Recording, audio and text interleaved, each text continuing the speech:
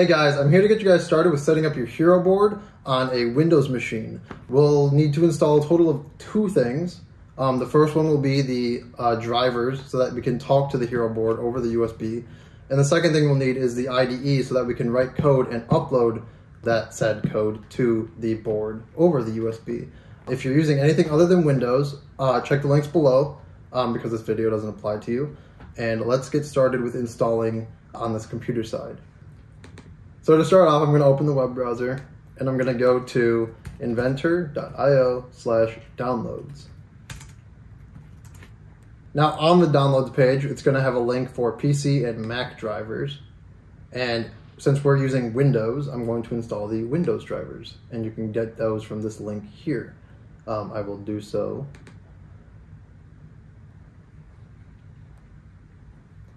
And I'm going to download the Windows Inventor USB drivers from the link.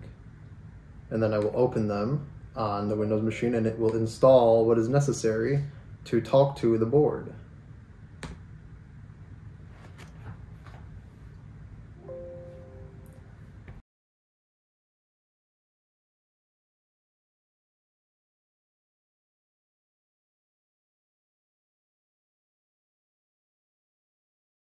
And you should see the drive is successfully pre-installed in advance pop-up window setting, meaning that we shouldn't have any issues once we install the IDE to talk directly to the board. If you would like, you can close out of this, and then we're going to install the IDE next, and that starts with going to arduino.cc/download. Once you're on the page, you're going to want to go down to here where it says Windows download options. If you're using Windows 7 or newer, which I think most of you would be, you're going to want to click the link here to install the executable for this. You can click just download. You don't have to donate anything. And the download will begin. And then once it's done, you can, just like the USB installer, you can click this and it should install the IDE.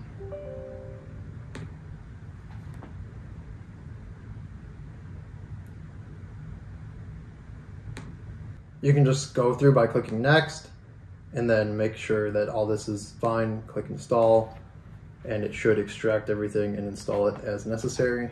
A few moments later. When you see this pop up, you can just click install and once again hit install, install. And that's just installing some of the COM port stuff so that the Arduino can locate where the board is for when you want to upload it. I'm going to click close.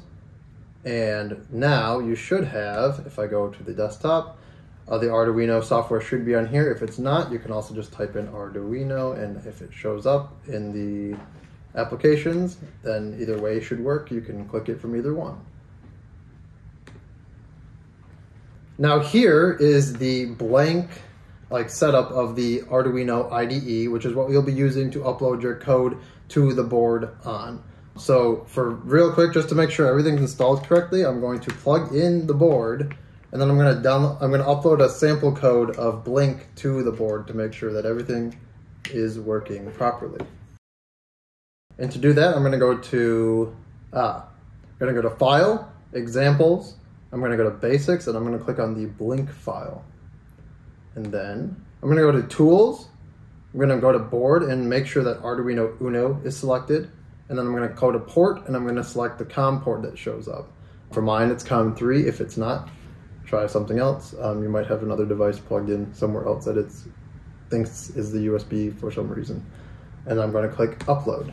And now, assuming all works correctly, which it should,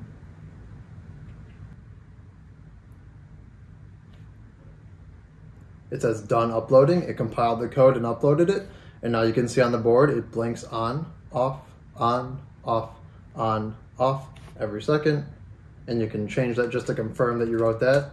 I'm going to change these variables here from 1000 and 1000 to 100 and 100. And it should blink much, much faster. So I'm going to re-upload that same code. And there you go. So with that, everything should be installed and talking correctly to the Hero board. If yours is not, for whatever reason you did all the steps in this video and it's still not talking to the board, you can either A, leave a comment down below and we can try to help you there, or you can email support@inventor.io and we can try to help you there as well.